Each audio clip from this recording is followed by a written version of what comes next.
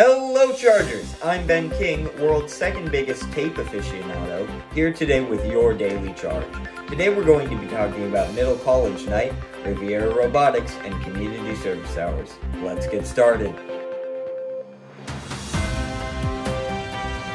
Do you want to explore a new way to complete high school while also earning transferable college credits?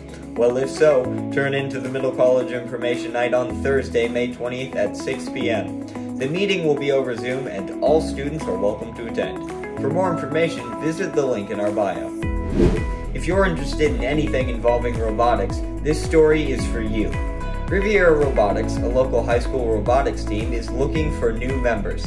They meet as a club the first Thursday of every month in T10 at lunch, and they will be demonstrating one of their robots this Thursday. No prior experience is needed, so don't be afraid to join. Attention, all students who aren't seniors. Community service hours are due this Friday to the Career Center by 1 p.m. As a reminder, the new required amount to graduate is 45 hours. The hours don't expire, so you can turn them in next year.